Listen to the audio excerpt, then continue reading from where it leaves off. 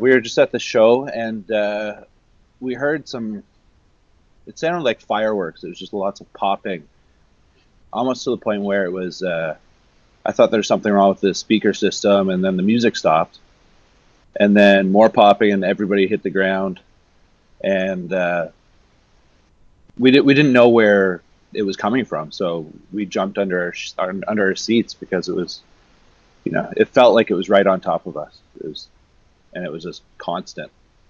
And then it would stop for a few seconds, and then people would start running and stampeding, and then start up again, and everybody would hit the ground again, and it felt like it kept going, like for minutes. So it was pretty. It sounded like it was like a lot of people were just disbelief. Like at first there was fireworks and gunshots. Could you tell at the beginning? Or? Well, I can't say I've ever heard gunshots before, so I didn't really know what it was. It was. It felt like some firecrackers that somebody let off just outside, but it also felt like it was right on top of us. We were fairly close to the stage, off to the side where there was seating, so it was and then everybody just kind of started to panic, and you got a feeling that it was more than fireworks, and then it just kept going. So what happened? What was your first reaction? What happened afterwards? After we kind of figured out that we had to get out of there as fast as we could, we just kind of stayed low and ran. And my wife and I got split up, and she made it across the street to a hotel, and a person let her into their room, and then I met up with her shortly after, and then we went into lockdown for the next 4 or 5 hours. You guys were there for the concert specifically? We just kind of have the weekend in Vegas, or? Yeah, we came down with some friends, and it was the concert was an anchor to the weekend. Something to do while we're here, and vacation away for a few nights. And Sunday night was the last night of it. We were there Friday and Saturday as well. And Aaron had mentioned earlier that someone sort of stepped forward and offered to, let you guys stay in the room for a little while. Yeah, it was great. A woman from LA was at the show as well, and she grabbed Aaron and led her to her room, and then I kind of found them shortly after. But it was pretty chaotic, the whole scene. So.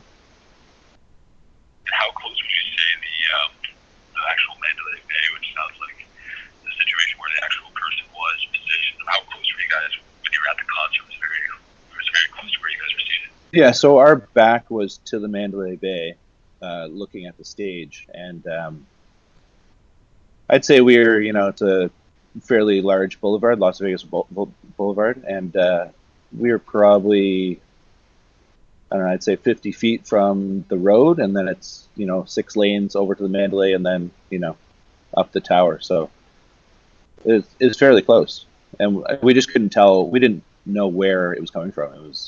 But it felt like it was on top of us, and it was constant. So. And what did you think when you actually heard? I mean, it was throughout the morning. It's just been started off with unsure what's happening, chaos is constant, and all of a sudden things started to escalate.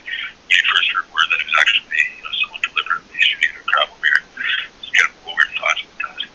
Well, it's kind of doomsday-ish, and you start getting pretty scared about your family and that type of thing. So we're pretty rattled still. And the rest of your friends, I guess you're reconnecting with them, and how are Yep, they?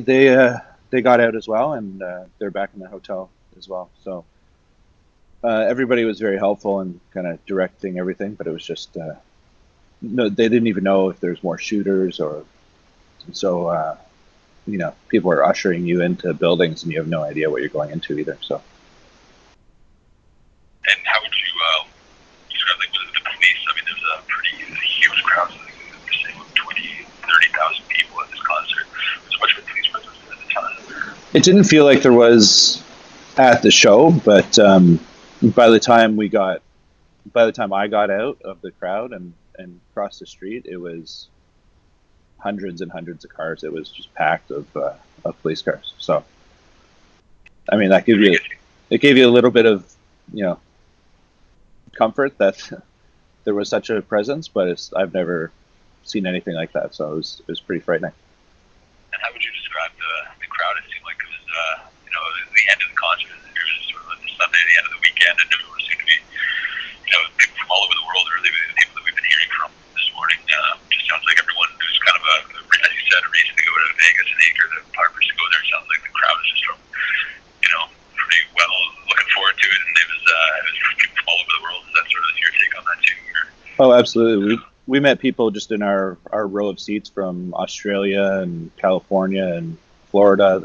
It was a central festival. I mean, it was a 3-day event that I think a lot of people, took advantage of. And yeah, it was nuts. I don't even know what to say about it. I guess just one other question. I think like some of the images that we've seen even from Marin's Facebook page about some of these normally extremely busy casinos that are just ghost towns, empty.